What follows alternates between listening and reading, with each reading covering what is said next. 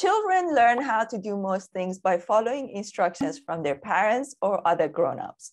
You can think of these instructions as algorithms that shape our behaviors. As we continue through life, we apply this type of procedure to solve most problems we encounter. In its simplest form, an algorithm is a set of clear step-by-step instructions that a person or a machine can follow to solve a problem or complete a task. Algorithms can be found almost everywhere in our everyday life, from following your favorite recipe and washing your hair to driving a car or sailing a boat. All of these tasks require a specific set of procedures to be completed. As we go deeper into learning about blockchain and other emerging technologies, we want to make sure that we have a good understanding of all the fundamentals, which is why I thought I should definitely do a video explaining algorithms. I'm Somi Arian. I'm a tech philosopher and the founder of the FemPeak platform, where visionary individuals come to stay in the know and ahead of the curve in business and technology. I'm super passionate about getting more people on board with Web3, investing, and financial empowerment. Please just remember, nothing I say here is financial advice, and I'm not a financial advisor.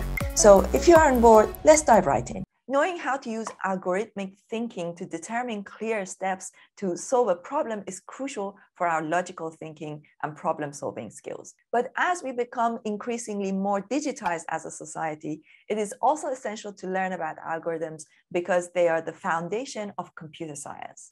From playing a video game to using a calculator or driving the Mars rover, computers use algorithms to follow instructions that allow them to do everything. In reality, computer programs are algorithms written in a programming language that the computer can understand. They determine the steps that the computer must follow to execute a specific task. Depending on the programming language used, algorithms are written using different syntaxes. You can think of syntax in programming language as the grammatical rule of a human language. There are many different kinds of algorithms, and they are classified depending on the concepts that they use to accomplish tasks. Here are a few of them. Brute force algorithms try all the possible solution combinations until they find the one that is correct. These are slow in generating results. This one may be familiar to you when we talked about the proof of work mechanism in Bitcoin mining. Be sure to watch my video about that one if you haven't.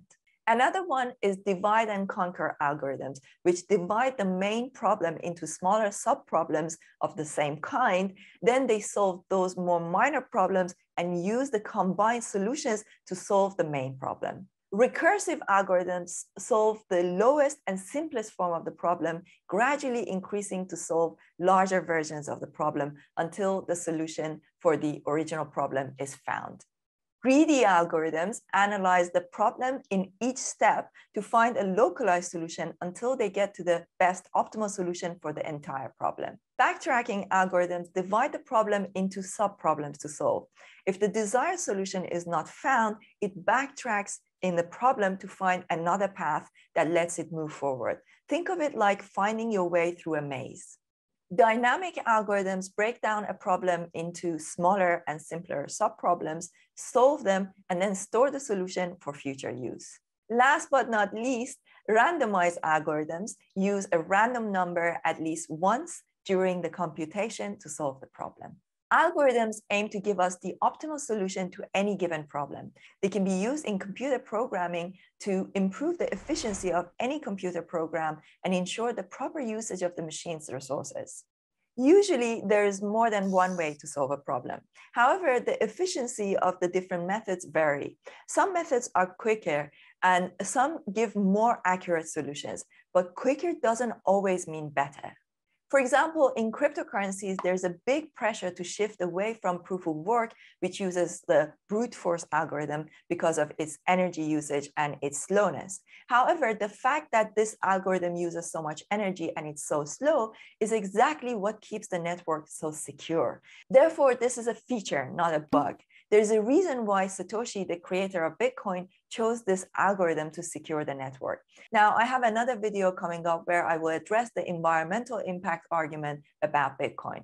But for now, I wanted you to have all of this background knowledge about algorithms as a whole. If you enjoyed this video, be sure to subscribe to the channel and press that like button. This will help more people discover these videos. Also, be sure to ping that notification bell so you're alerted when I release the next video. And let me know in the comments what other topics you would like me to cover.